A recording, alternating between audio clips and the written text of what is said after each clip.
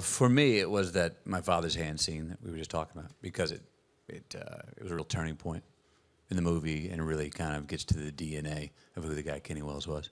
You're talking about in the middle of the film when you not the opening scene. No, the turning down of the point, 300 million. Yeah.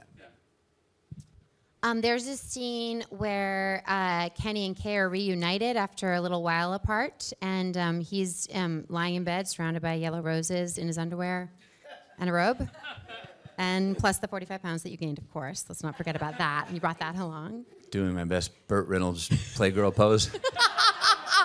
That was my favorite scene. That was a fun scene. There were two Matthew McConaughey's there. Two. You got two of them. I could say that the scene where I get to hug and lift and carry Matthew in his white underwear when we strike gold, I could say that, but I won't. Hey, come on, that would have been both people I worked with saying favorite scenes were me in their underwear with them. Exactly.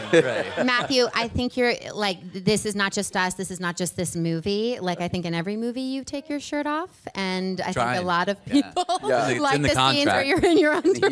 He was wearing this Iron Maiden t-shirt that I would never forget, but I won't say that's my favorite scene. I think that my favorite scene is the bow tie scene.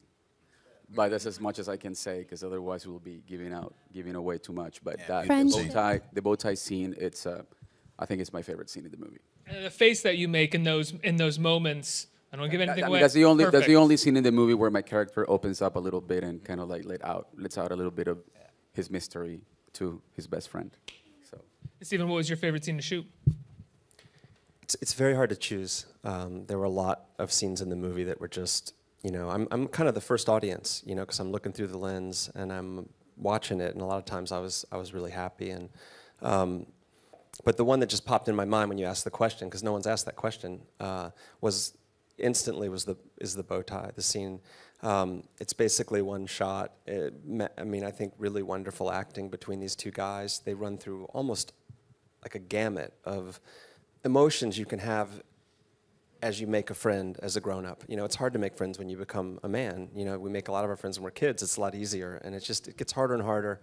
And I think a lot of things are happening in that scene that are really, really interesting. In the camera language with Robert Elswit, the great DP, it just captures it beautifully, kind of in one shot, panning into a mirror. And then the other moment, really for me, is the moment that I talked about earlier, where Bryce opens the door to Kenny and the way she looks at him. And if you see the movie, you'll know what I mean, because honestly, the entire movie rests on that look. If it works, I think the movie works, and if it doesn't work, you know, we're in rewrite hell and trying to figure out what we're gonna shoot. And so it's a big deal. And I was running around on the set.